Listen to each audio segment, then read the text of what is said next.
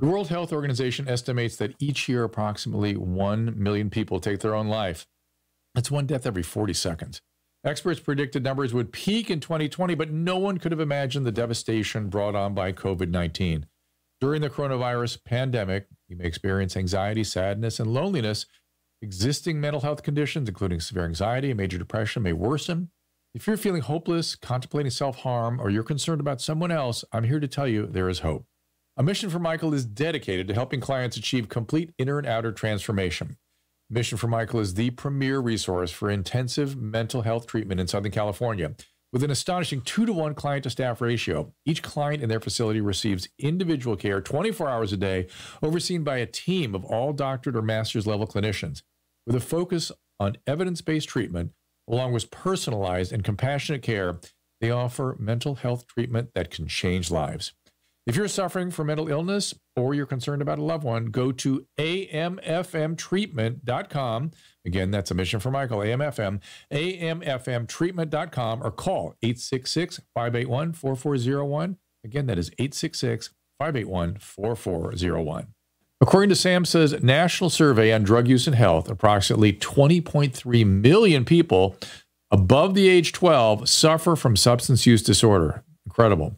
The disease of addiction takes an average of 130 Americans every day. Sadly, the opioid crisis, which many consider the worst pandemic of our time, has been even further perpetuated by the spread of COVID-19. Since the start of the coronavirus outbreak, drug overdoses have increased by 18%. Factors like economic stress and social isolation have led to increased depression and unnecessary deaths. A Better Life Recovery is a premier addiction treatment center in Southern California, offering one of the most highly regarded and comprehensive addiction treatment programs in the United States. Dedicated to helping its clients achieve complete inner and outer transformation, they offer a 45 to 90-day program custom tailored to meet the needs of each individual client. Long-term is the way to go. Many of A Better Life's clients elect to stay up to 9 months to receive additional support. A Better Life Recovery will do whatever it takes for as long as it takes to ensure the success of every client. Are you ready for a better life? Go to abetterliferecovery.com or call 866-581-4401 now. Hey everyone. Whoa. Dose of Dr. Drew. That came through on my mic. How about that? Remember last time they told me to turn everything up? Ah. Oh, that's a hot one. Phew. Test 1 2 1 2. Hi guys, so watching the stream here. How's that sound? How's it sound on the other end of the world? Let's hear what they have to say. Down a little bit. Yes, John Leiterman, we are live. Good to hear from you. Andrew, bad news today. The COVID-19 projection will not extend past November 1st. I wonder why that is. I guess they can't build accurate models. Last update to the model will be next Monday. Huh. That's interesting. Did they lose their funding or something? Andrew Ashkazvili and I are talking about COVID-19 projections, which is our favorite website to look at projections about, you know, where who's right and who's likely to be accurate modeling about the virus. Sunny Chopra says it sounds good. All right, good. All right, great. Hi, Sunny. All right, everyone. At least on Periscope. All right. That opening was just like a blast. I know. Sorry about that. There's a ghost in the room. Mm-hmm. Thank you. Wait, I lost who that was. Richard, appreciate it. We try to please. We're gonna have the great Tyrus in here in just a second. Before I go into that, some interesting stuff going on out in the world. Let me just give you the U.S. data if I can here very quickly. This is I can still get a COVID tracking project, which is still quite good. Looking at. Second, I'm looking at Florida, which is kind of interesting in of itself. Let me look at that. Yeah, Florida continues down. Everyone. Florida opened up without consulting CNN. I don't know. What did they think they were doing? They are now 100% open, and they didn't consult with CNN. I don't know what their thought process was. That's shocking. Now, nationally, we've got a little tick up. Didn't you want to show the LA thing? I will. The LA. Yeah, I will. Just a second. Although yesterday we were at 35,000 cases, sometimes the weekend takes a downturn just by virtue of how cases are reported. Death rate is still down. That is a real number. Hospitalization rates are sort of plateaued. So nationally, we're kind of, if we as I've said repeatedly, we have to really take into consideration what we mean when we see cases, when we say cases. We're not talking necessarily about sick people. We're just talking about presence of viral RNA or particles, pieces of viral RNA, not even necessarily live virus. So seeing cases go up does not have a lot of significance if we're not seeing death rate up and hospitalization rate up. Now, I'm not saying we should ignore it. I'm just saying it is not that significant, as significant as if we were having sick people go up. So Indiana and Florida have opened up. So let me look at the data in Indiana. Indiana is looking quite good. They're plateaued at around between 800 and 1,000 cases a day.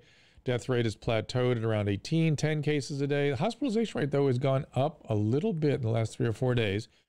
So it will be interesting to see if that trend continues and if the opening has had that effect. They should, if just like Florida, they've opened all over the place. They're going to have to be careful with little outbreaks, and they're going to have to protect the vulnerable. They're going to have to do that. It's not just open and then come what may. They're going to have to open sort of a responsible way. In Florida, however, hospitalization rate is down, case rate is down, death rate is plateaued. So Florida, we'll see in a week or so where Florida is, but it's kind of interesting, isn't it? They've opened everything up, rather. Here's a question. Yeah. Why do we continue to test negative? We can be negative on a testing day, then catch COVID before receiving results. That is one of the questions about why we do the testing we do, right? And why, you can get a rapid antigen result, which is a pretty accurate test, and know within a half an hour what your results are. You're not going to catch it in that intervening half hour. Is New York State up? Let me give you a little update on New York State. Kind of a good question, though. Yeah. I mean, when we go to do Teen Mom, we got to get tested every day. And we're going to be quarantined the whole time. I don't understand that logic. New York is this New York? Explain to everybody what you have to do. So we're going to do a Teen Mom reunion. I've got to go to New York and just sit in my apartment for a week, during which time I'm being tested every other day. Seems to me, catch it on the plane. If we're going to be tested every other day, we might as well not be in quarantine, but okay. In New York, you don't want to catch it while you're there. You want to. I understand, but we would pick it up on the COVID test. It's worth so New York State, it is insane to me that they're talking about New York State being up. New York State has gone from 700 daily cases to essentially 900 daily cases, let's say, 850. Hospitalization rate has gone from 470 to 500. The death rate has continued down. And again, lagging indicator, maybe wait before that plateaus or turns around. But it's almost a non-change. Now, people should keep an eye on it, but it's a plateau. It is not a upturn as the press is reporting it. Again, they cannot resist the panic. They cannot resist it. Yeah, I tweeted somebody, you're talking about why aren't we as good as Canada? They have a third the positive tests. I tweeted something from a Canadian physician yesterday or day before where she was saying that, our fear of illness and death has become problematic. Maybe I should read the actual. Fauci says Florida bar opening is very concerning. Yes, Gordon, that is what my man, I've told you forever, you should listen to Fauci. He's very conservative. He overstates. He will get us through this safely. I'm not saying you shouldn't follow him. I remember back in the AIDS epidemic, he told us there are going to be 2 million dead. We had 175,000 dead. So it was good. He got us through it without 2 million deaths. I mean, that's a good thing, not a bad thing. Okay, hold on a second here. I'm looking for a tweet I put out that I'd like to read to y'all. See if it actually comes up.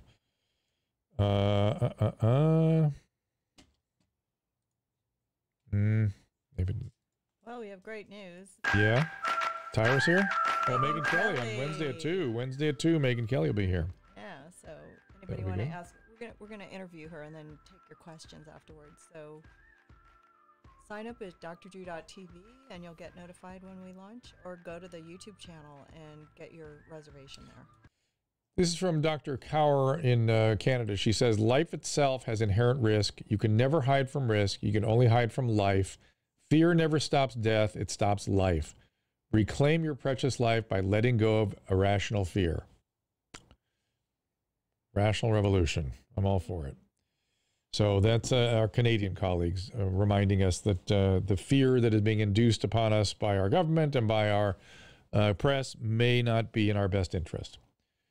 Okay, 15-minute rapid test coming our way. Andrew, that's interesting. I think I may be taking one of those rapid COVID tests coming up next week or two. I've had a series of them already. For COVID, how they're going to do the test, whether it's a PCR or a rapid antigen test. It doesn't hurt. It does not hurt. It's kind of uncomfortable. I've had my nose reamed out several times now. The last time we did it in New York, though, they didn't do much. They just tested the inside of your nose. They didn't poke it up there. Right. Julie says, I don't understand why we track cases the way we do. I think it has more than anything to do. It's a convention. Let's put it that way. What confuses me is that the flu kills 700,000 people worldwide. That's with a vaccine. Yes, we have 1 million deaths with COVID in 10 months without a vaccine, and people are going crazy. Yeah, Dustin, that is an interesting point, isn't it? Now, to be fair, in risk populations, this COVID is much worse than flu, and it's more contagious than flu, and therefore can get away from us if we're not very, very careful with it. Big Birds, have I been to Canada? Of course I have. Have I been accepted into the stage 3 trials? They have not accepted me yet. They asked me to, from the clinicaltrials.gov, they sent me an email saying, why don't you put together a video about why it's important to make yourself available for a clinical trial? And I thought, yeah, okay. I haven't gotten around to it. Patrick saying you can't dismiss fear and listen to Dr. Fauci. I think you can. I disagree. I think you can. I think you can listen to him be very conservative and very, look, when he says he's concerned about Florida bars opening, he doesn't mean you should be concerned. He means he's concerned as the infectious disease officer, given the responsibility to see to it that we get through this safely. Yeah, he's concerned, not you. You should not be concerned. Do I agree with Dr. Rand Paul? Unfortunately, that conversation between Dr. Paul and Dr. Fauci, I didn't think he got off in a bad direction. Unfortunately, they were talking about something interesting, and they were talking about whether or not there is T-cell immunity, cellular immunity left behind, say, from other viruses like other coronaviruses that cause cold. This is something that a lot of the biotech guys are talking about. We're going to bring somebody in here tomorrow to have that conversation a little bit about what kinds of technology is Dr. Shabang about what we can do to sort of operationalize ways of testing for this. So that should be interesting. He works for a company called Additix that I work for. Yes. Should be getting flu shots now. WikiLeaks. Categorically get your flu shot. 100%. I've given it to all my family. Everyone I come in contact with, I shoot them with a flu shot. Dr. Fauci says we haven't turned the corner on this yet. Jonathan says, that's an interesting way of framing it. Have we turned the corner? We have not. I don't know what turning the corner would really look like. We're certainly in a better place than we were during the summer. I don't know what he imagines turning the corner. Look, to me, turning the corner is when we have vaccines. That will be really turning the corner. That's going to be a few months away yet. Consensus in Canada is they're beginning their second wave. Yeah, anywhere that locked down got a second wave. It's very simple. The more you lock down, the more of a second wave you got.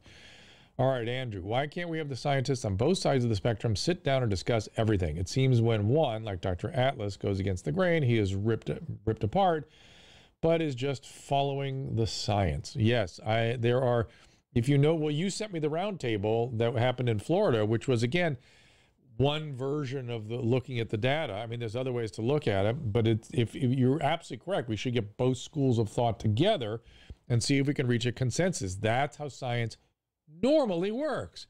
Now, because each school of thought has to have a political alignment, they're not allowed to talk. It's the weirdest damn thing in my professional life. I've never seen anything like this. England has also started a second wave. Yep, for sure. And if they do what we do here, we did here, which is shut the bars, distance, eat outside, be careful, wear your masks, magically it gets much better very fast. Now, there are some people that are convinced that the virus is just running its course. That's just the natural course of the life of the virus, that once it gets into a surge and people are on top of each other, like in bars and like in demonstrations and things, it will run a course, and that course is something we don't have much control over. I don't necessarily believe that to be true. It seems to me that that masks are having an impact. And remember, it wasn't that long ago, Dr. Redfield, is that his name, from CDC, said that the mask may be more effective than the vaccine. See the question? I'm a first responder, worked through the pandemic, noticed my sense of taste has decreased 50%, never experienced any other symptoms. Any chance I got the Rona? Yes, I would definitely be tested. If you turn up negative on a PCR, I would definitely also get an antibody test. Generally speaking, loss of taste, generally speaking, loss of taste or smell or both is an extremely strong indicator of COVID infection. It's one of the most, in my experience, has been one of the most predictive indicators of being infected. So yes. Yes, and McDonald's farmer, thank you for telling him to get tested. He should, and if he's negative on a COVID PCR, he should get an antibody test. You may be already at that stage of the illness. Should immunocompromised travel? These are personal questions. You're not technically in a risk category per se, but should you get COVID, obviously things can be more problematic. All right. Is Tyrus coming around, Susan? Is he near? You know? Probably about 10 minutes. 10 minutes, okay. And do we know how they did with the fine. With the so-called hurricane? Yeah. They lived. So he's still coming back, so he must be okay. Halder Ali Wi-Fi. is telling me that Tom Segura and Bert Kreischer are planning to do drugs and pass out in the next YMH Live. Well, at least I know I'll have a job, because I'm certain they're going to have me come there and monitor them, which I would not, Wait, but there it is. How much are you getting paid for that? I don't know.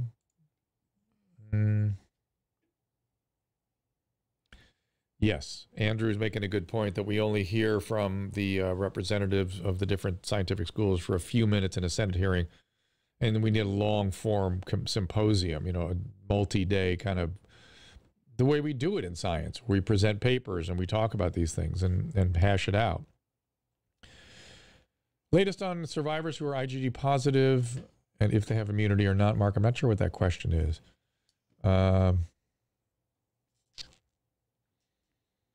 you going to show that thing that you gave me? All right, why don't we put that up there? So I'm going to show you an article really quick that got my attention. I do a Fox 11 show every night where I've been complaining about the way my local health officials have been threatening us. So every night, the LA County medical health director gets on the TV in Los Angeles. Barbara Farrar, and the mayor follows her. They both threaten lockdown. They both talk about a horrible Labor Day surge and how awful it's going to be. And here we go. Look at that headline. Update, LA County records, only one death related to COVID, no Labor Day surge, lowest total since March. This person is getting nearly $1 million a year to deal with our health. And this is the person inducing the panic, the helplessness, the powerlessness, the depression, the overdoses. You can't do this to the population on a daily basis and not expect severe mental health consequences. That's the reality. That headline there is the reality. And for 3 weeks, they've been excoriating the population of Southern California with how horrible their behavior was for daring to go to the beach on Labor Day, which has had and you could see there was no impact. Memorial Day, which was a weekend where we all congregated in tens of thousands, within 3 days, there was an upturn. Within a week, there were hospitalizations and deaths. Clear what happens when there really is transmission. It's also clear when there is not. How this person can continue to hold her job is beyond me. And then we'll get on TV every day and become maudlin about deaths. Today, we've had 19 souls leave the planet. Look, this is a horrible thing. There are going to be deaths. And it's awful for people whose loved ones are lost. That's what a pandemic is. It's awful. And this is going to be a marathon, everybody. Stay with it. Stay with it. It's horrible. Support the people that have lost someone, but don't induce helplessness in the population. It's how you create depression. Oh, my God. You okay? Andrew, where are all the case surges the media promised from the huge Trump rallies?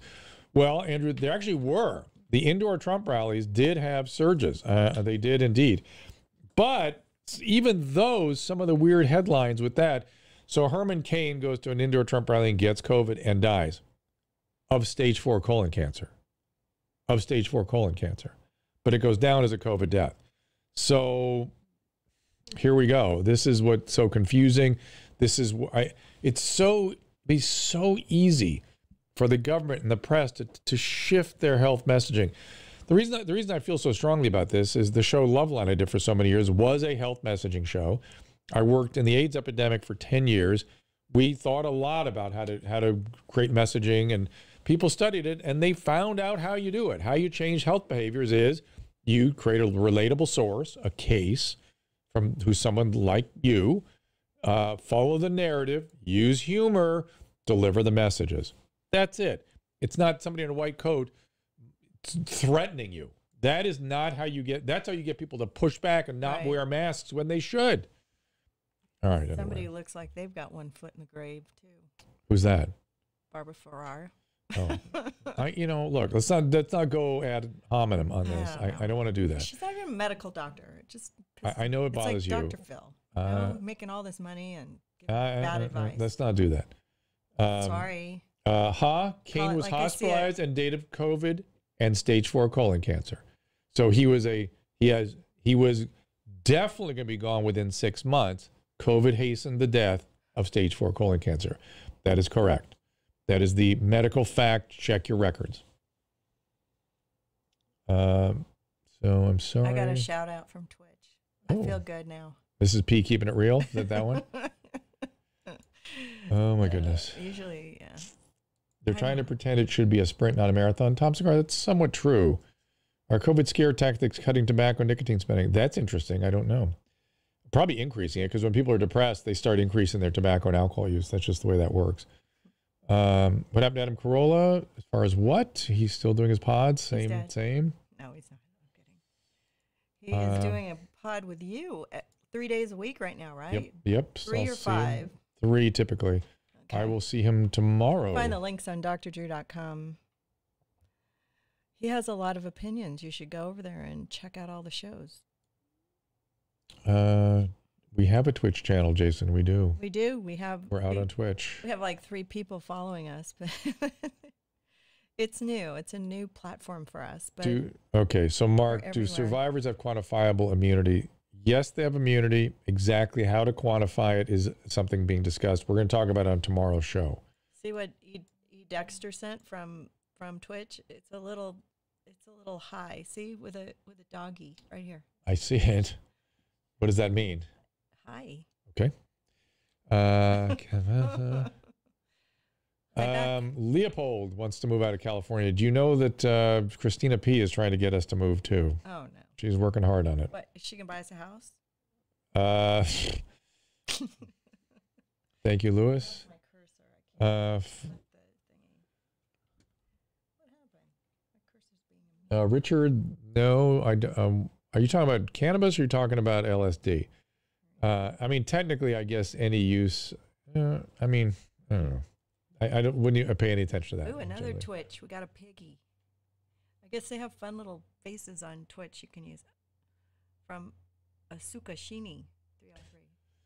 Yeah, Kim Walker, Florida showing no surge after schools open up. Children don't get this virus. They don't get it. If they get it, they don't get any serious illness from it. They just don't. Now, adults do, and how you protect the adults is a question and ought to be dealt with systematically. I have to have a picture that I show of the Derricos every time you say that. Is reaching herd immunity a realistic COVID goal for certain states? I don't believe so. I think we have to have immunity in the context of mitigation behaviors. So still spread yourself out, still wear masks, still limit contact until we get the vaccine. Till we get the vaccine. Yeah, Twitchers are popular today. Good to see you guys here.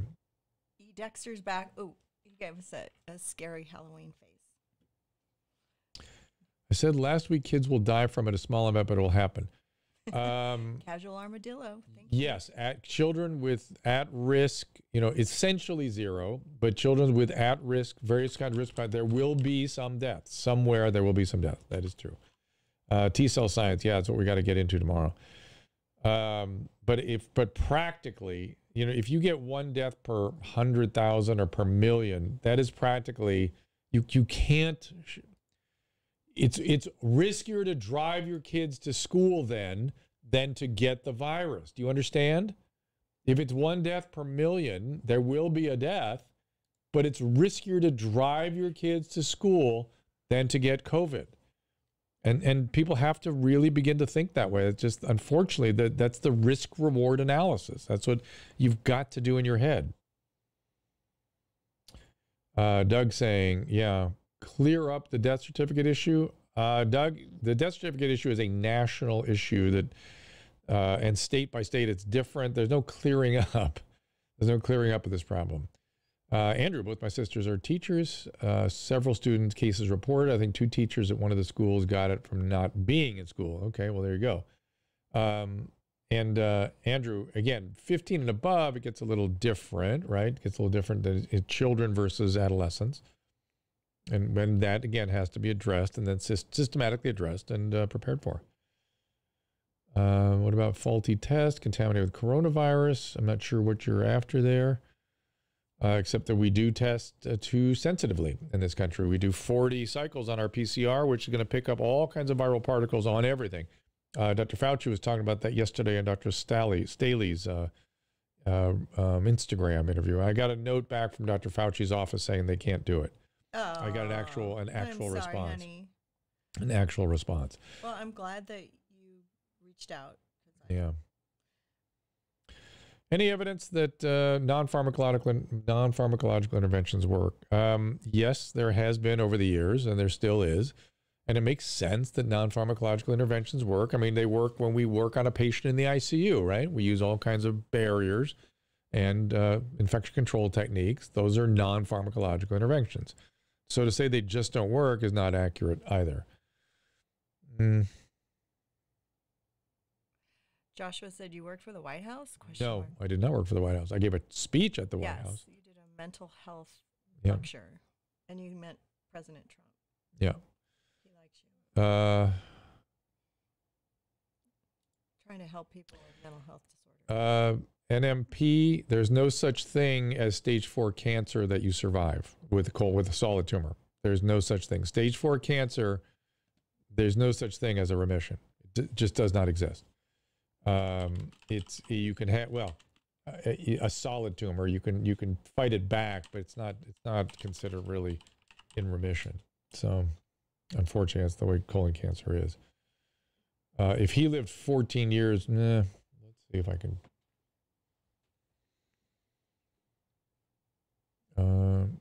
Curfews, grim milestone. Yep, Dan, everything's grim. Now, they moved from grim milestone to.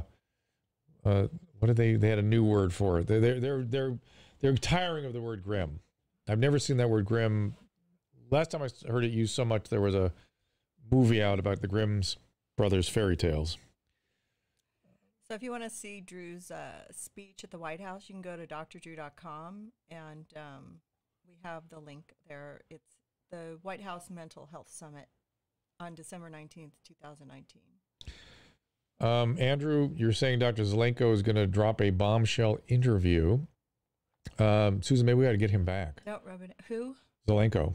Oh, really? Because he's got something new coming on. Very apocalyptic. That's okay, part of it. I'll reach out and see if he wants to come. Does COVID cross the blood-brain barrier? Yes. Again, neurons and immune cells are very closely aligned. They develop from the same system.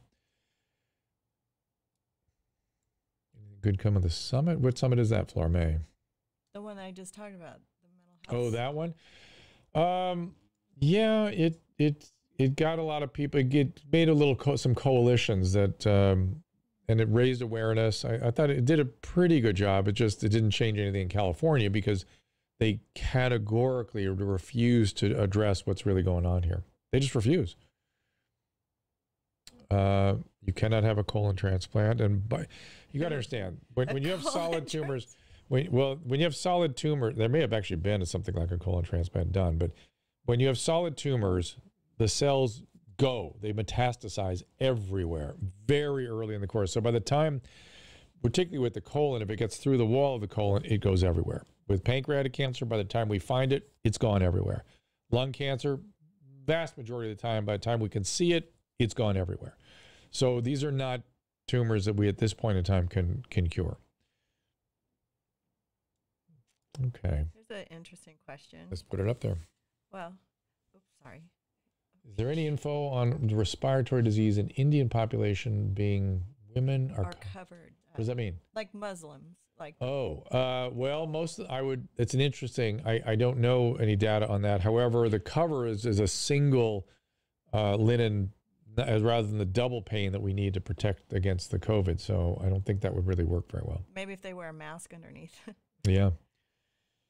Do I think Ted asked, do I think the pandemic has been good for telemedicine and the regulation eased on it? Absolutely. That's one of the great outcomes of this, is that physicians now can do telemedicine, can get reimbursed for telemedicine, and can practice across state lines. You just set that up. That's going to create a lot of great innovation and reduce prices for healthcare tremendously. I really believe it. Maybe that should be your next job. Georgia health officials have decided to withhold information about coronavirus infections at each school, saying the public has no legal right to the information. Mommy Tarsh, that's interesting. Maybe that's a way of managing the panic that they're trying to fight back, so people will go on about their business. Everything I read about McCain said cancer was in 2006. That's probably when he was diagnosed NMP. If it's stage 4, it's a fatal process. That's just the way it is with solid tumors. I mean, if it's stage 4 lymphoma or things like that, you can treat that. That's sometimes even curable. Does India use hydroxychloroquine? Yes, they do. People recovering quickly, Julie. Maybe that's a genetic thing too, though, or maybe it's something about who gets the COVID there. Where's my buddy Tyrus? I don't know. He's late today. He's probably got, fish tank problems. Oh my gosh. I don't know. I just want to make sure he just texted him. Let me see if I can find anything about banging over there. Well, Herman Cain's colon cancer. Let's see what this says. Because as usual, the press reporting on this is woefully bad. Again, it's very much like the it's called the the amnesia. I want to say Melman's amnesia, but it's I have to look that up. I need my peripheral brain. Gelman amnesia. Gelman amnesia is a physicist. That what you have right now? No. Gelman is a physicist who noticed that whenever he read a story about physics, the press got it wrong, like completely wrong. But then he went on to read the rest of the paper and assumed that was all accurate. That is called Gelman amnesia. They get everything wrong. And I've been watching them get medical stories wrong my entire career, really drastically wrong. Drastically wrong. Okay. Let's see what this says here. Boy, they're fiercely ready to in the press to say he had COVID, not cancer. He had COVID, not cancer. So that immediately clues me into the fact that he probably had cancer. Let's see what it says about his cancer. Okay, so in 2006, stage 4 cancer, but he recovered. That's false. That just doesn't happen. He may have been effectively treated at that time, but that's not something you recover from. So that story is wrong. Let's see. So they clearly are reaching to try to make the COVID the cause of death. Not that you can rely on Wikipedia any more than anything else. Let's see if I can at least get his colon cancer history here. Stage 4 colon cancer, 30% chance of survival. in remission, but then they don't talk about how it came back or where it came back. So they don't talk about the course of his illness. So it's easy then to just go, oh, he had COVID, he died. So here's a question. Okay. Can there be a significant negative consequence from taking a daily dose of zinc on the mid to long term? Yeah, you can screw up your copper metabolism. So again, 50 is probably excessive. You might want to drop that down to 25. And when this whole COVID thing is over, maybe it's something you only want to take in the flu season. There you have it. Yep, I would say. Opinion on apricot seed for cancer. That's called Laetrile. That is something that's been, Grace, that has been debated for 1,000 years. Please don't use Laetrile. That has been debunked. Mental health implication, really. Yeah.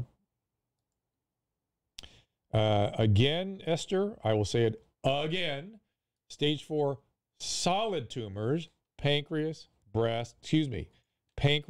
colon, lung at stage 4 is not curable. I did not say breast cancer. I did not say breast cancer. Here's a Twitch question. Since COVID stats contribute to the panic, is there a better way for the government to give out the info and not cause a panic? Yeah, there probably would be. Would be to keep it from the press and just have the CDC be the sole keeper of the information. Put one person out there, Fauci or Birx, to give the information, and that's it. No more conversation about it. No more spin. No more anything. Just the facts. Just that. If you look at how they did it in 2009, they would give up every couple of days and give a report on the pandemic. That's what they did. The press barely reported on it, and that probably was irresponsible because they weren't reporting enough on it then. Do I recommend telemedicine for checkup by a dermatologist? Is it even possible? Ted, that's hard to do. It depends on what the skin thing is and whether you have you need almost microscopic kind of photography for that. You prefer Birx over Fauci, Dr. D-Man says. That's fine. Dr. Drew, thank you so much for doing this daily show, teaching us all so much. Be world.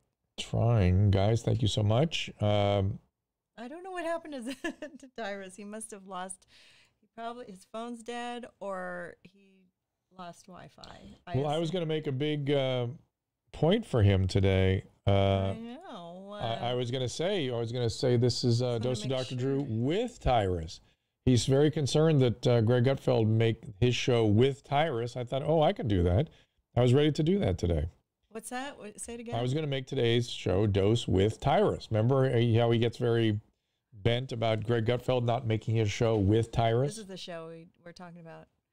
He's also on the Tyrus and Timpf Show, which is a Fox News podcast, and he has his own show, NUFF SAID, which we've never promoted. I feel like a jerk. But anyways, that's Tyrus. He's maybe coming, not sure why he's not here. Yeah, Ms. Kaylee shows a study at UCLA regarding telehealth for mental health shows benefits. Yeah, Ms. Kaylee, the mental health part of telehealth is more difficult. There's no doubt that we could do assessments with telehealth. We can do some cognitive behavioral therapy with telehealth. But how do we do psychiatry and how do we do other more complex forms of therapy? It gets a little more involved, and you kind of need to be in the same room for that to work. But a lot can still be done. And the telemedicine is pushing forward is a really good thing. An elevated A1C of 6.6.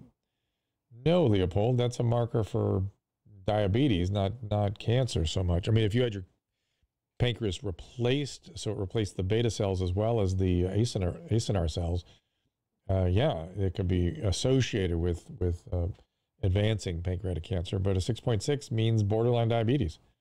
So you have to pay attention to that. Pay attention. Any correlation with positive COVID diagnosis and lack of desire for alcohol? I can imagine CBDMN, that would be associated with loss of taste. So that makes some sense to me. That might be the case. Do I think the response to COVID differed so much to that of the swine? Why do I think? This is really interesting. This is the core question of the day. Rory S. asked this. Why do you think the worldwide response to COVID-19 was so much different to that from the swine flu? That is the million-dollar question, Rory. Because the disease, it's different, to be fair. It's more contagious and it's more brutal in risk population. But it hasn't killed that many more people. It hasn't been that much more widespread. It killed very elderly as opposed to 20 to 40-year-olds, the way the H1N1 swine flu did. And yet we've shut down world economies over this one. And that one, you don't even know happened. People were so sort of casual with it. And it's one thing if that one had had a huge response and this one just had a huger response. But that one, there was no massive interventions, and this was complete and total massive interventions. It's really hard to it's really difficult to understand. And by the way we did it was with models that have never been tried before and never been proven to be effective. Andrew Ashkashvili has a political explanation for that. Best medication for severe cannabis withdrawal, deaf to commies. Zyprexa works really well with the paranoia, irritability, and some of the agitation associated with the. If you stop, you smoke a lot of pot and you stop suddenly, it's a pretty uncomfortable withdrawal for about a week. Ron Paul's legacy and recent stroke. It was a pretty dramatic. Maybe you want to show it, Susan. You want to show the video of Ron Paul having a stroke on TV? Not really. It's pretty dramatic, and I can sort of walk you through it. Rand Paul, when did that happen? It happened last week. Ron Paul, not Rand Paul. Ron Paul. Where he became, you see the facial asymmetry develop. He develops an aphasia. And because he was able to be taken to the hospital immediately, they could dissolve the clot and resolve the stroke, which is a big, important deal. What's a good age to start colon cancer screening if no family history? 50 is when you start getting colonoscopies. 50, everybody. There's no reason anyone should have colon cancer in today's world. If you apply the COVID death certificate guideline to H1N1, deaths become close to COVID deaths. Doug, that's an interesting hypothesis. I don't know that that's true. Lindsay, the stroke is why you're worried so much about high blood pressure at 36. Well, you should be worried about high blood pressure at 36. And there are wonderful and extremely effective medications now that can make that a non-issue. So you take your medicine, you get the blood pressure under control, you monitor it carefully, and you will not have strokes. You live in a good time for that. What do I think of Dr. Fauci saying we should never shake hands ever again? Yeah, I can understand an infectious disease doctor would say that. I'm going to go back to shaking hands when the time comes. Have we found? I don't know. What? I feel I'm bummed about Tyrus now. I didn't think. Do statins actually reduce cholesterol? Yes, they do. I've been on statins since I was about 40 years of age, and I take a half of the smallest dose of a statin, and my cholesterol goes through the floor. My calcium score is 0, and I have a terrible family history of vascular disease. So I am. Is the Cologuard test okay, Kimberly, instead of colonoscopy? It's okay. It doesn't really replace the colonoscopy. But if that's all you're due, please do get the Cologuard test every year. Andrew Ashkashvili, what are you talking about there? What is coming out on the 30th? I missed your guys' commentary on that. Please do clue me in. Yeah, so I'll be watching very carefully what happens in Florida and in Indiana because they are opening up completely, and that is very interesting. I'm looking at Florida right now, and they're about 2,000 cases a day and heading down. Same with hospitalization, about 2,100 a day and heading down. Death rate has plateaued about 150, and we'll see. We'll see what happens when a state opens up completely. It's going to be very, very interesting.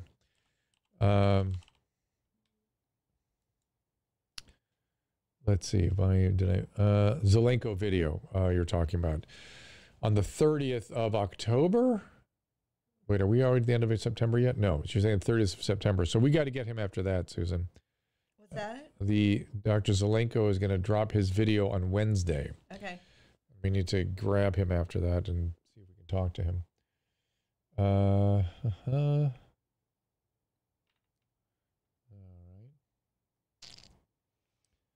Okay, well, I have a fill-in for I don't have for Tyrus. Well, hold on a second. You going to be the fill-in?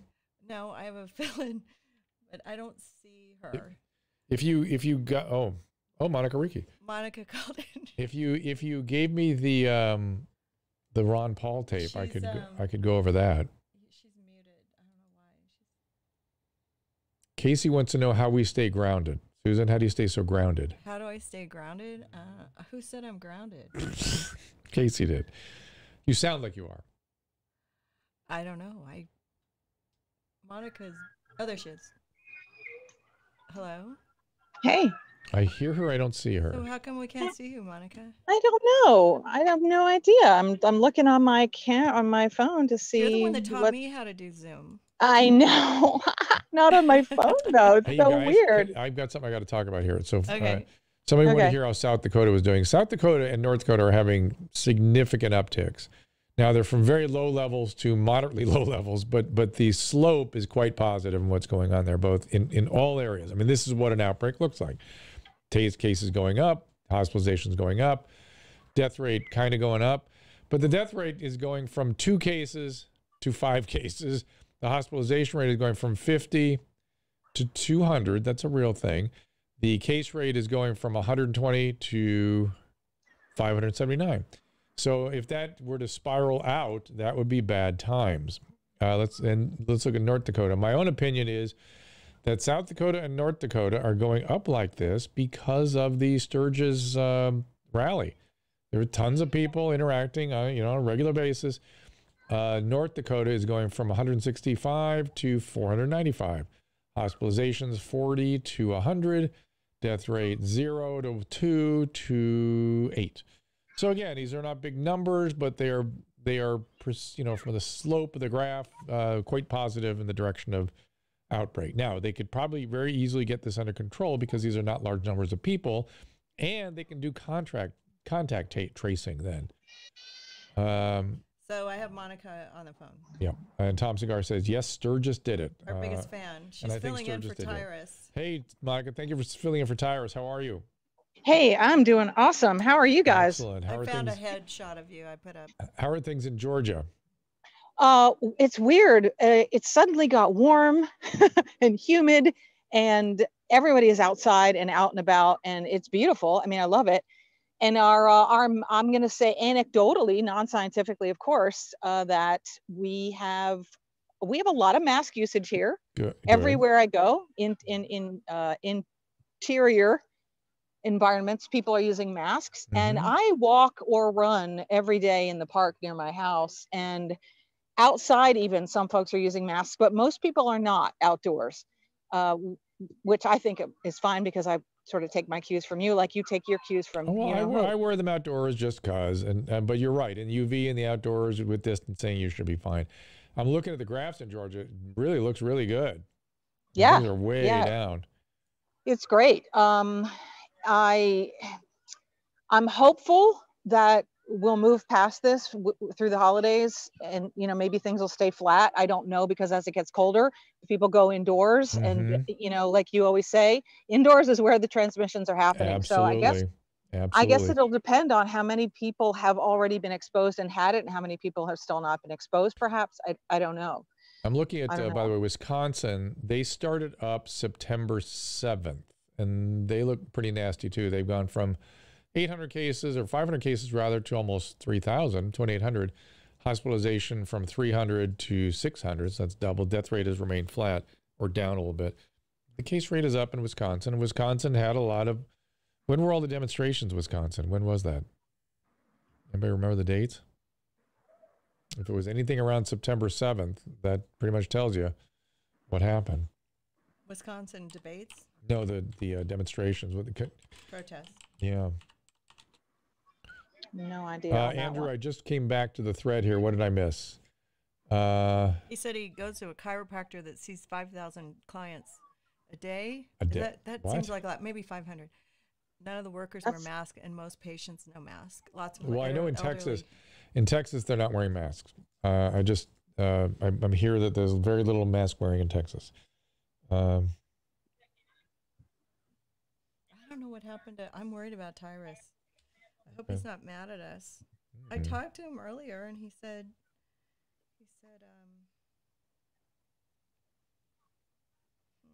so Monica, what's new with you? What's going on? Well, since we talked last, I am in the midst of studying for my official health coaching certification. Last time we talked, I was unofficial. So that's good.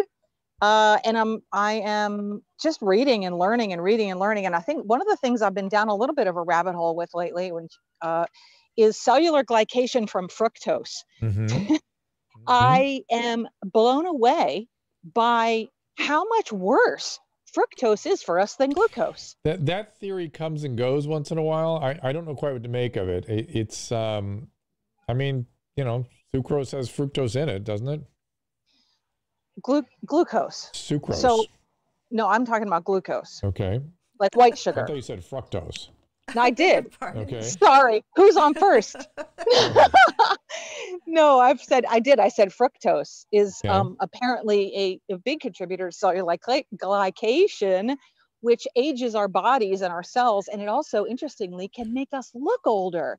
And so, you know, it's funny. Some people don't really care about the cells on the inside, but when you tell them their face is going to look older, they suddenly get interested. What I was saying when we got into our Who's on First routine was that sucrose has fructose in it. Sucrose is a glucose and a fructose molecule. Correct. Yes. Yeah. So fructose is coming at us from all kinds of ways. Yes, exactly. But when we see fructose in ingredients, for example, an ingredient list, or people say, oh, it's fruit sugar, it's fine, it's healthy. Right. It's still sugar, and it particularly acts that way in your body, which, again, I'm just going down that rabbit hole now recently, and I'm fascinated by it. I should have just been a scientist, dang it. You can still train. All good. Yeah, I can. But so that's one of my topics lately that I've been looking at. I also have been looking at the stages of change, which is interesting. This health coaching material has a tremendously robust section on different models of behavior change. Right. And one of them is the trans-theoretical model, which has the 5 stages, which many people have heard about. But then there's so many other models. And it's fascinating because what I know just from my own business and my experience in other fields is that people change in different ways. They go from negative to positive behaviors in different ways with different motivations. And that's really the most interesting part to me about making a change in your health, for example, wearing masks or eating better or exercising or whatever it might be. And change is hard. That's the thing. That change is hard, and sustaining change is harder. It is. But what I really believe in my heart of hearts is that when we see tangible results from the behavior changes and the thought changes we make, that makes it so much easier to sustain that, because we connect those dots directly. It's like a straight line, A to B. I do this and therefore I feel this, or I do this and therefore this happens. And so we connect those dots. I think that is really helpful in helping folks to sustain that positive new behavior pattern. That's what do you think? Kind of a CBT element in change. Andrew getting in here again, saying small study at TCU in Texas, 6 weeks after reopening on campus, 20% of the population with virus now has disappeared. So that 20% number comes up again and again and again, whether it's on a college campus, a region, a cruise ship. There's something about 20%. Maybe it's how we change our behavior, or how we maybe we have some cellular immunity. We still have to determine that yet, whether there's something about the 80% that don't get it. Maybe some of those, or a large number of those, have some relative immunity. We're going to still have to answer that. Yeah. So want to talk any more about that change and how people make change? I would love to. I think that's a great topic, because I think people are interested in making their lives better. I mean, don't you? That's why people call you, because they want to know. And that's how our brains are wired, isn't it? Our brains want to know, how do we keep ourselves safe? And how do I learn from someone else's mistake or my own mistake, right? So it's interesting. So you want to talk about the stages of change, like where people are and how to recognize what stage you might be in if you're thinking about making a change? Go ahead. Yeah, talk about it. Oh, okay. Well, I was hoping you would help me, but I will. Well, you want to talk about the contemplative, pre-contemplative, those sort of stages? Yeah. Yeah. Well, there's essentially thinking about making a change, planning to make a change, making the change, sustaining the change. And each of these stages have different qualities, and there are people that can sort of help you, hopefully motivate you to move from one stage to the next. Yeah. So the pre-contemplation is where pretty much everybody is in their life at some point about something, some topic, right? So anything. And that's where you're not even thinking about making a change. Like it's not even on your radar, or you're actively against it. Mm-hmm. So, you could be, your doctor, for example, might say to you, you know what, yeesh, your blood pressure's high and you're this is that and blah, blah, blah. And I need you to eat in a different way. And you just may be like, you know what, dude, I'm not doing that. So you're in pre-contemplations, which means I'm not even thinking about that. But then if something happens, so you get a like a scare, for example, that might move you from that stage of change rapidly through the next couple, or it could just move you to the next one, which is contemplation, which is, maybe that guy was onto something. Maybe he does know something after all. Maybe I'll think about starting to, and down south we call it fixing to, Yeah. We're fixing to do something different. We just aren't sure what it is or how to do it yet. And then the third stage is the preparation. That's when you're really thinking like, okay, I have decided to change. I've got to do something you're different. Setting a date, or you're deciding how you're getting the exercise equipment, that kind of thing. Yeah. You've made the decision. See, the first two are, you haven't even made the decision yet. It's just kind of mulling around in your mind, maybe. The third one is, okay, I have made that decision. I am doing X. And now you're ready to gather your information because you're like ready to go. And that's where you start, like you said, you're going to look at gyms, or you're going to, meal planning services or whatever. And then your fourth stage is really where you start actively integrating these behavior changes into your life. So that's the action stage. And the interesting thing about the action stage is that this is where we're still really vulnerable to relapse and to sliding back. Sure. Because the action stage takes several months to take hold. It's not just like overnight. Now, people are different. As you always say, people are different. So there are people who, well, let me just tell you, for myself, when I went into the action stage, I was all in from day 13. That was it. But a lot of times it'll take 6 months or more for people to get really into new habits and start seeing results and all these things. So that's when they really need support from people around them. And they have to be very mindful too of the people around them who may not be supportive. And, I imagine, Dr. Drew, that in your work with addicts, that is massive, like the massive factor in who's going to support you and who is not going to support you. Right. And be aware of that. Like, don't be around those people who aren't going to support you. Right. I mean, that's the basis of 12-step, right? The fellowship. Yeah. That's the basic thing. And people do need satellite central nervous systems to maintain a change. They just do. Will you explain satellite central nervous systems? Other people's brains. Other brains help change our brain. Our brains don't change very well on their own, but other brains can change them. Well, that's the power of a team too. And, it's funny. I put something on Twitter not that long ago about there is no one magic thing. We always joke about, you see these things online that says this one weird trick to, get rid of your belly fat, or one weird trick to do this. There is no one weird trick, and there's no one magic food you can add to your diet that's going to burn fat or whatever. So it's not what you add in terms of food, it's what you take away. And I think the same thing is true with our social environments. We may be plugged into a great team, which is awesome, but if we're also sabotaged by other people in our lives, we really need to be aware of both the additive and the subtractive benefits of that equation. I can't tell you how many people I interact with on social media, behind the scenes, privately, of course, who say, gosh, I really want to, I've been doing great, but my wife does this, or my husband does this, or says this, or, it undermines. Undermines. Exactly.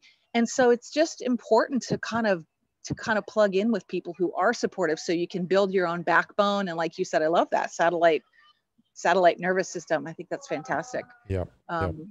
And then the fifth stage is the maintenance stage. And that's where, you're in a habit, you're feeling confident, you're feeling strong. Yeah, but maintenance is where most people lose it.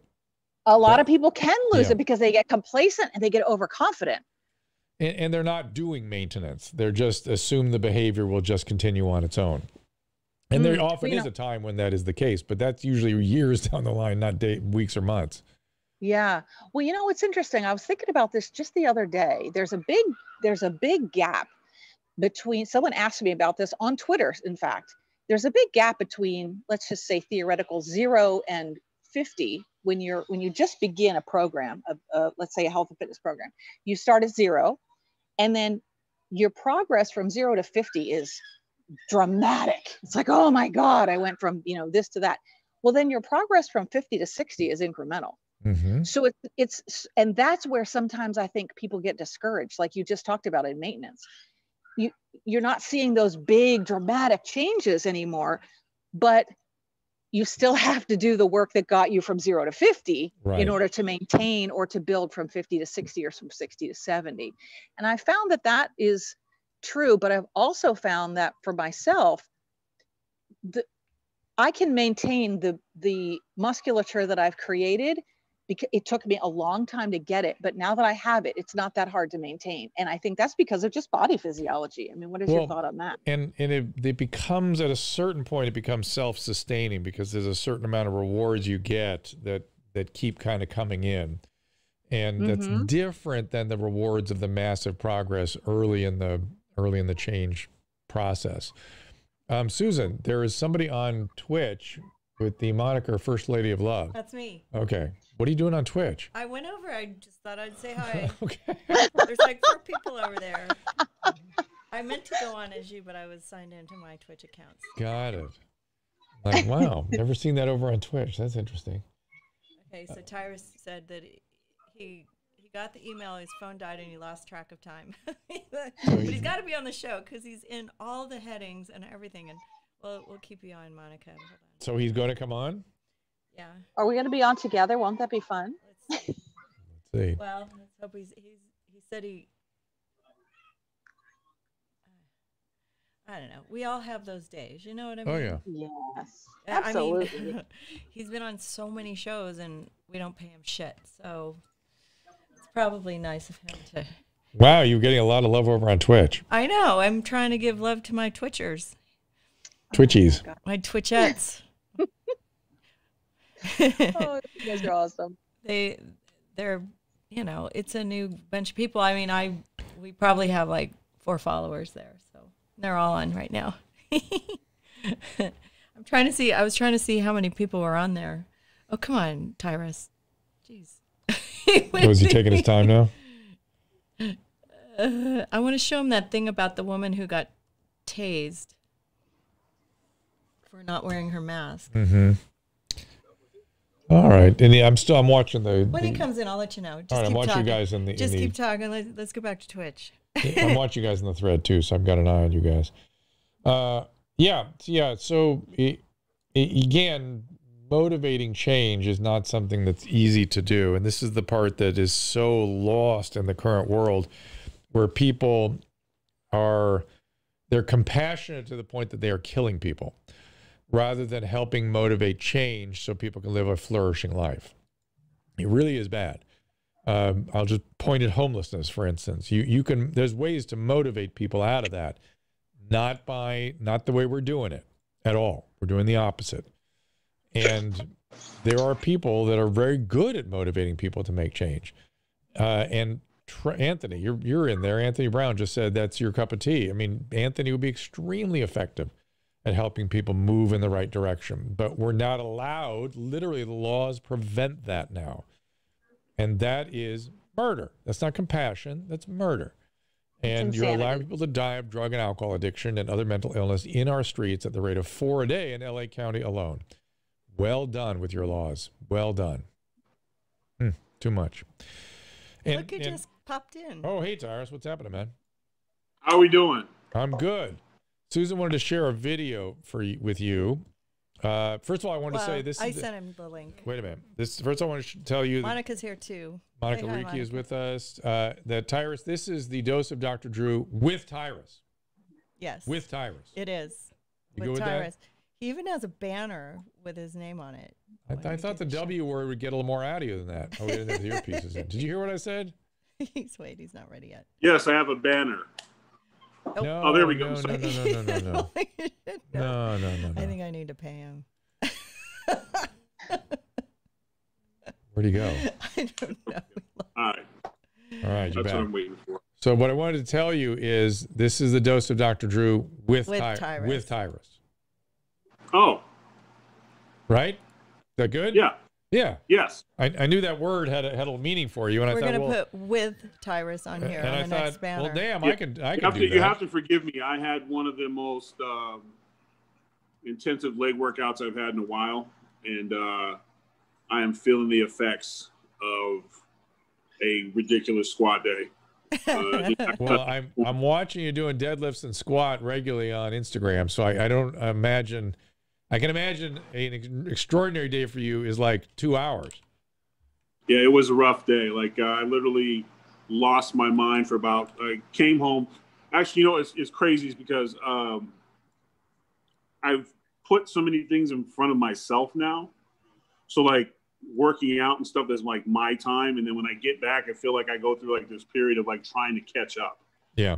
And I saw, you know, this weekend I saw a life-changing documentary, and I was trying to show it to my daughter, who's 6, and trying to get her to appreciate it like I did. And I don't know if anyone out there who's a parent sees something really cool and you want to share it with your kids, and most of the time they're like, "Yo, no, not happening." It doesn't work out. Yeah, she actually said, "Hey, Dad, am I going to see that documentary?" And it's called My Octopus Teacher. And I think for workaholics and people who get burnt out, especially during this pandemic, this guy is an accomplished cinematographer, and he spends his time traveling the world and filming all over. And he was in Africa. He's from South Africa, and he was I think he was in Kenya for, I think it was 20 months or something, filming a life and day of Bushmen, and they're hunting and stuff. And he just burnt out. His family life was terrible. Everything was bad. And he went back to something he did as a kid, which is he used to go swimming in the ocean. And the craziest thing happens. He ends up becoming best friends with an octopus. And here's a guy who doesn't think of animals as anything other than objects. He's not a liberal, you know, animals' rights and all that kind of a guy. And it's incredible. Like the intelligence that you're seeing, like at first you're like, oh, you know, my octopus teacher, this sounds silly. But when there's moments where you're like, it equates to your life where like, if we ever just slow down and just get back to what the core of us makes us happy, it's a lot easier to handle life's issues when you get hit. If you have that one place you can go back to, that one happy memory that you can make fun, you know, like there's just one thing you can do. Like if there's one thing you've always enjoyed, Dr. Drew, what would that be? Something that through the test of time, something that you always enjoy to do, but you don't get much time to do it. What is the arc of the story? How does he leave the friendship? I just watched a little bit of the trailer. Well, the thing about it is he knows that their time is short. I guess the best way I could equate it to anything was like a real life Charlotte's Web. An octopus lifespan is only a year, maybe a little more than that. And everything in the ocean tries to eat it. And basically a liquid animal. They have no shell, but they're the most intelligent. For a mollusk, they're like, intellect is out of the world. They problem solve, they communicate, and he's literally communicating with an octopus, and he's basically goes through this animal's life, but it's really helping him get his shit together. Like he's a bad father. He works, but he's not there for anybody. And slowing down and seeing the other, like appreciating the little things, you get caught up in it. Now, I don't recommend that everybody runs off to South Africa and jump in the ocean and go looking for an octopus, but I would recommend to watch it to just kind of, sometimes you got to slow down and find your baseline. And then you can go take that and go back into the fire, but have your baseline. Like, and your daughter didn't go for that so much? Oh, she loved it. The only thing is, like, I have to answer. Luckily, my animal game is strong because everything. Oh, the fish. What's that? What's this? What's that? What's this? And I love that. She's like my baseline, you know, that I'm sharing something with her. And that was one of the things in the documentary, whereas this guy was always that every animal or documentary in the bush in the crazy environment, this guy was filming it, and that's all he did. You know, he was always on the job. He wasn't present at home. And a lot of us can relate to that. And then it shows him sharing the moments with his son. And now his son is diving with him. And his son is swimming, and his son's asking questions. And you're seeing as a parent, like, here's a guy who had no connection. A lot of times when we lose connection with our kids, we always blame the kids or the time, or we never look at ourselves and be like, what could draw us together? And for me, I was like, wow, I learned, I had never met the octopus, but I would have shook one of its tentacles if I could have, because she taught a lot of people. I just was really impressed with how much we overthink things when it's not as bad as we think it is. And if we just kind of caught our breath and slow down, we might actually enjoy some of it.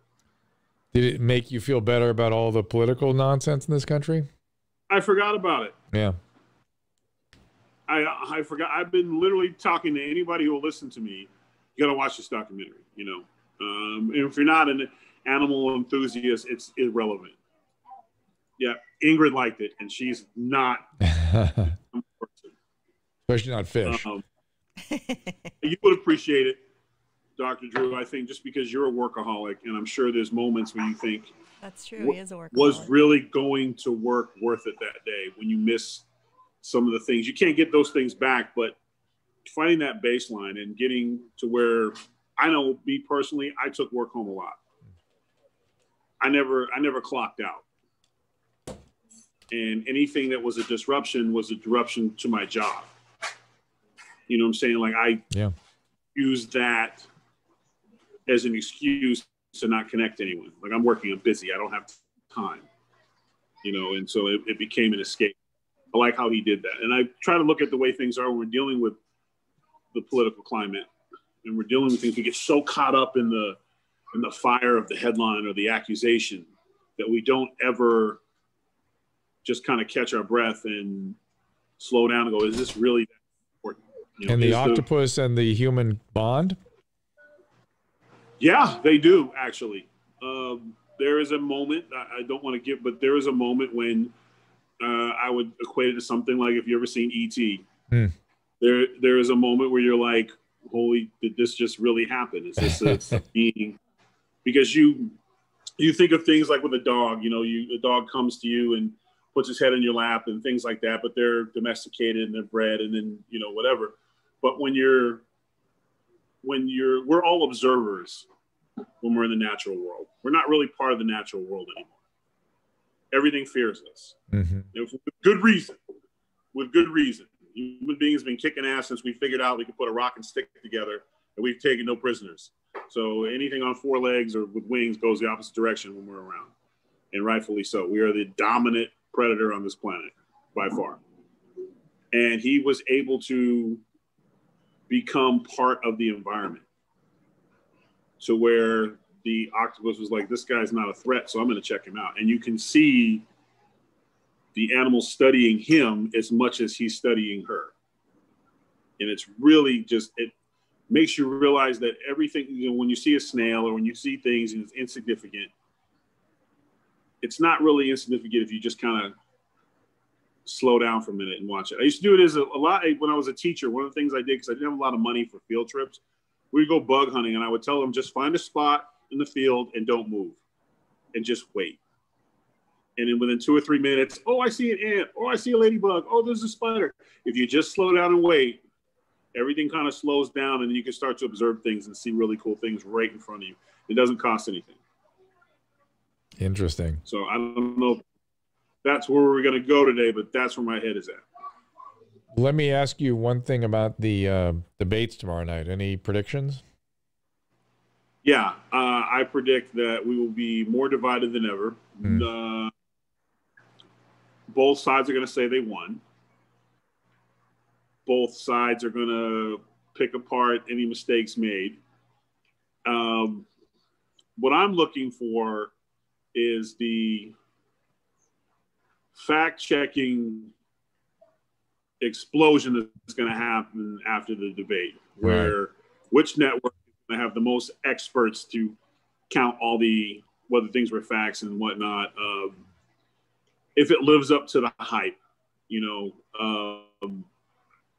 the Republican side, the campaign has really put a concerted effort to put that because to be a president. Like that's what they're going with. That's what they're going with. And is a crook and a fledgling dictator in the making. So both of those narratives are wrong. So that's the bar that was set. So I have to watch it, not just career. My Celtics are out of the playoffs. So, it's a Tuesday night, so I got nothing going on. So I'm going to watch it, but I can't see either guy putting out their best foot forward and their best plan forward to the American people. And that's too bad, because that's really what debates used to be about, is you give your plan, he gives your plan, you argue your points, and you're still Americans and you part as friends. But this feels like a super fight. This feels like it's two countries about to go to war, with their leaders, and see who's going to get more points, who's got the best diss of the night, and instead of who's going to do the best job for this country. Monica, and, I know you've been quietly sitting there. I'm going to let you go, Monica, while Tyrus and I talk. Thank you for that little primer on moments of our mechanisms of change. And we will no doubt talk to you soon, Monica. Awesome. Great to be here. You bet. Yeah, Tyrus, while we were trying to track you down, Monica Ricci kindly came in and we did a whole conversation about how people change. And do you feel, I don't know. I'm wanting to run away from all of it myself. But you can't. I think, honestly, before I saw this documentary, I would have been with you. But it was that profound to me, to where that I have a good life and I have a lot of things to be positive about. How much the president of the United States affects me on a daily basis is very remote. If we were really looking at what we should be worried about, would be the Senate and the House. And I always come back to that. Those are the ones that affect. To that end, you have been red hot on the qualified immunity and all that stuff. And I'm noticing that most everything people are complaining about these days are shitty laws. We've got a lot. The reason Breonna Taylor was the execution of justice within the structure of the laws as they exist. Shitty laws. We have a lot of need for some law change in this country, don't you think? Legislative change? Yes. And I also think that the problem is that for some reason, as great as our Constitution is, we kind of made a loophole to qualified immunity. You're asking the criminals to out themselves. Right. You're asking, and when I say that, I'm saying you're asking the senators to say, yeah, I'm going to hold myself accountable. Not only am I going to have term limits on myself, my decisions I can be held accountable for. Not going to happen. Right.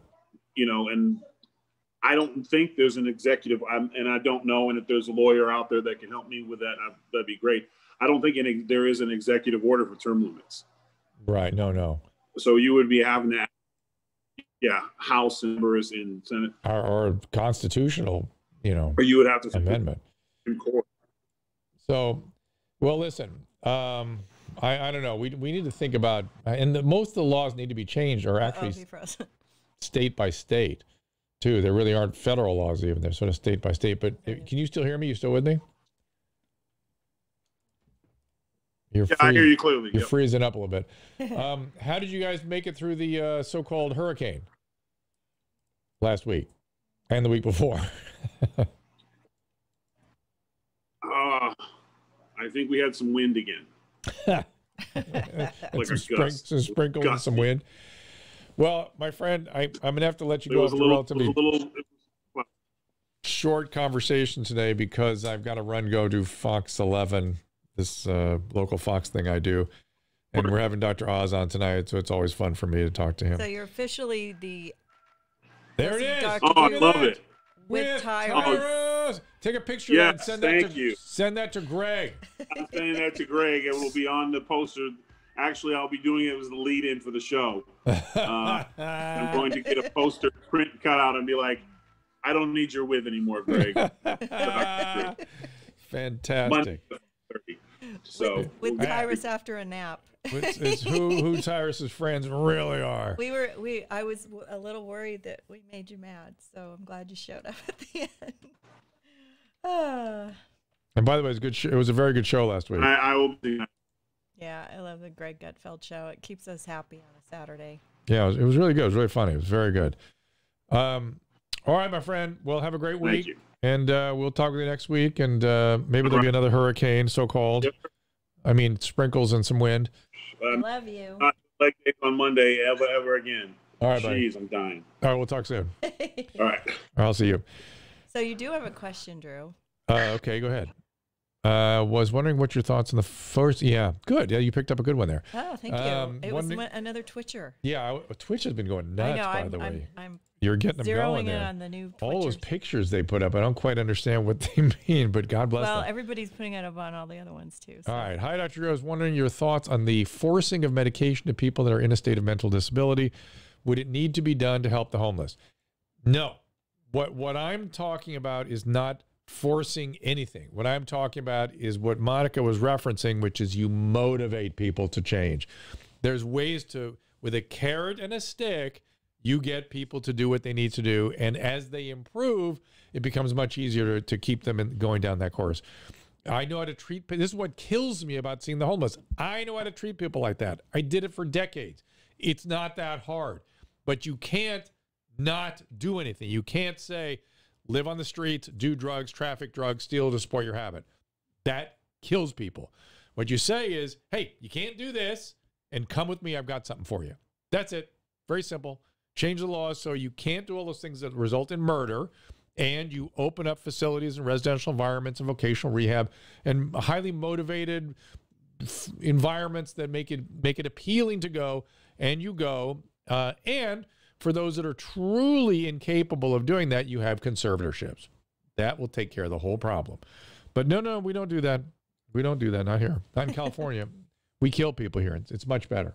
I just want to tell you that I have never seen so many emojis ever. Look at I know. Look at that. I know. It's a kind of, I don't know where they got them all or what it is about Twitch. Like Tan Mom shit on the show. Is there something about Twitch that they make a, they Those must are make cute. a, Look at the kitty and the, but that must be a cultural thing at Twitch that they have a thing they about have that. cute emojis. Well, Okay. you guys impressed Susan Pinsky today. I know. All right, you guys, we're going to have to wrap this thing up. It's been kind of a little fragmented. I appreciate your patience. There's another one, Fate 128. We are going to, what is that? I have to look and see. It looks like a coronavirus. It was like, I know, A smiling isn't it funny? coronavirus. It's funny. We will be talking a little T-cell physiology tomorrow, maybe some mechanisms whereby we can start to measure T-cell and cellular immunity. Oh, wow, wait. look at that And we're going to one. talk about herd immunity. Oh, Susan cannot get this TV show out of her head. That is a couple that has 14 kids, many of them multiples, Yes, and they all natural. got coronavirus. Twins. And as Triplets you and see, twins. what happens is there's a grandma and there's another friend. All 4 adults got coronavirus. Well, this is the mother. This is the father. The dad and the grandmother got really sick Grandma and then got got well. and the baby. The mother and the friend and the uncle, I think, both tested positive but had no symptoms. 5 of the kids had a one night of fever, tested positive, but that was it. They all got that was it. it. That was a household of coronavirus. That's how. Called It's doubling not. down with the Derrickas on. It's I don't know, not as TLC or something. devastating as people think it is. It has the potential to be. And if any of them were obese or had real risk factors like hypertension, hypercholesterolemia, all that stuff, it'd be a different matter. And they were 85, different matter. Okay, look at those puppies. My goodness. Another Twitch. I Twitcher. know, Master J.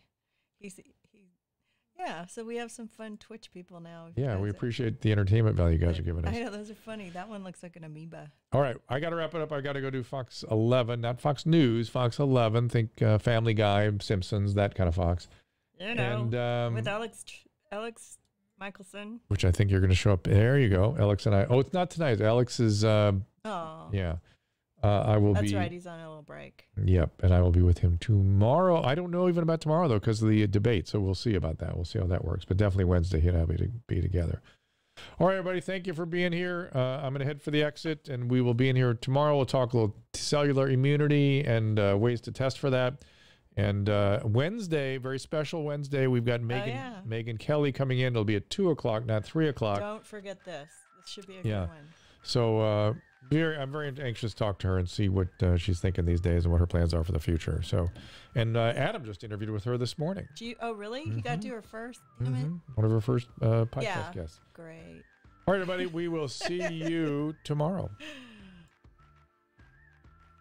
Real talk. Headlines have become sickening. They become poisonous. Dissecting headlines. Defying state orders. Sheriff Bianco not enforcing what the governor is saying. Dialed in with decision makers. Clarify what you actually meant. Get the answers you need. At the beginning of this, we were told don't wear a mask. Is this really helping? Expect a different kind of newscast. Fox 11 News Special Report. Weeknights at 7. With so much focus on keeping ourselves and our loved ones safe and healthy, it's easy to forget that most of us are going to experience things like allergies, colds, possibly even the flu. So, reminding you, proper hydration is crucial for all of these things. Remember, even slight dehydration can make you feel like you're getting sick, and none of us need that anxiety right now, that's for sure. That's where Hydralyte comes in. Longtime fans will remember my obsession with Hydralyte, which is simply the best oral rehydration product I've tried. I'm even more excited to introduce their brand new single-serve powder sticks. Simply pour 1 powder stick into a glass of water. They recommend 7 ounces. The powder dissolves almost instantly, creating the perfect balance of sodium, glucose, and water. Delivers up to 4 times the electrolytes of your typical sports drink. The other great news about Hydralyte's new powder sticks, they're 100% all natural. No artificial flavors, colors, or sweeteners. They're available in flavors like orange and lemonade, and they taste great.